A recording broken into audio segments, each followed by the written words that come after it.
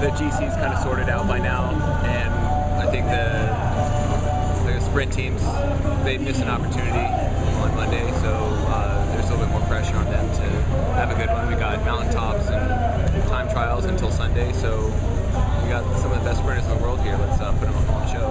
And how's JJ's form coming in? How much have you been riding with him beforehand? He's actually been in San Luis here for a couple of weeks already.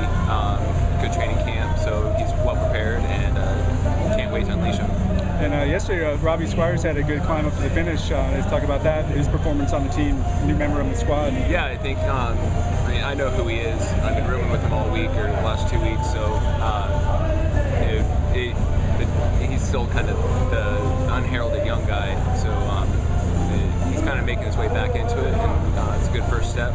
I know from racing him previously and seeing how he's riding this week, I know what he's capable of, and we're 20th on GC right now. That's not worth defending, but might be some room for improvement, and we'll see how it goes. I guess some of the mountaintop finishes coming up are probably a bit harder than yesterday. I mean, do you think Robbie's got the goods to kind of deliver similar performance? I sure hope so, and I have faith in him. So if the team decides to back him for those, then we'll go for it. Thanks, man.